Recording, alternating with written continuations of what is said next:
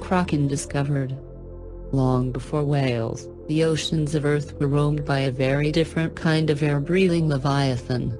Snaggle-toothed ichthyosaurs larger than school buses swam at the top of the Triassic period ocean food chain, or so it seemed before Mount Holyoke College paleontologist Mark McMenamin took a look at some of their remains in Nevada.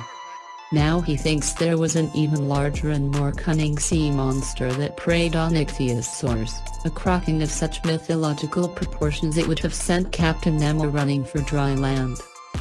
The evidence is at Berlin Ichthyosaur State Park in Nevada, where McMenamin and his daughter spent a few days this summer.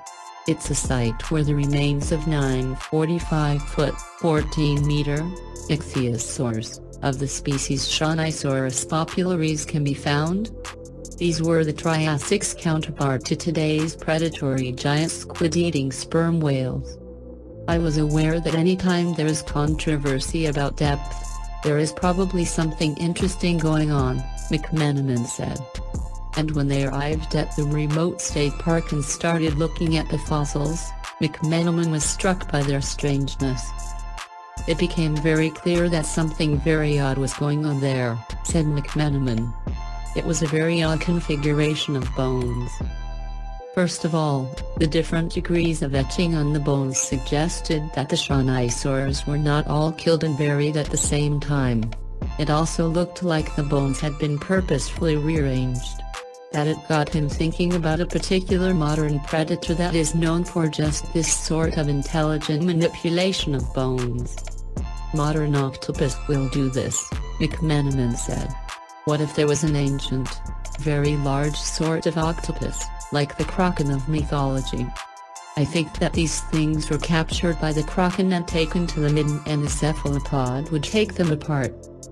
In the fossil bed, some of the Shonisaur vertebral discs are arranged in curious linear patterns with almost geometric regularity, McMenamin explained. The proposed Triassic Kraken, which could have been the most intelligent invertebrate ever, arranged the vertebral discs in double-line patterns, with individual pieces nesting in a fitted fashion as if they were part of a puzzle. Even more creepy, the arranged vertebrae resemble the pattern of sucker discs on the cephalopod tentacle, with each vertebra strongly resembling a coleoid sucker.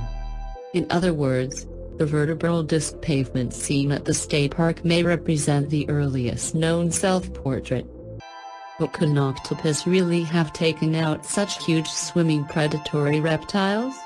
No one would have believed such a tale until the staff of the Seattle Aquarium set up a video camera at night a few years ago to find out what was killing the sharks in one of their large tanks. What they were shocked to discover was that a large octopus they had in the same tank was the culprit. The video of one of these attacks is available on the web to anyone who uses the search terms shark versus octopus. We think that the cephalopod in the Triassic was doing the same thing, said McMenamin. Among the evidences of the Kraken attacks are many more ribs broken in the Shonisaur fossils than would seem accidental in the twisted necks of the ichthyosaurs. It was either drowning them or breaking their necks. Of course, it's the perfect Triassic prime because octopuses are mostly soft-bodied and don't fossilize well. Only their beaks, or mouth parts, are hard and the chances of those being preserved nearby are very low. That means the evidence for the murderous Kraken is circumstantial, which may leave some scientists rather skeptical. But McMenamin is not worried. "We're ready for this," he said. "We have a very good case."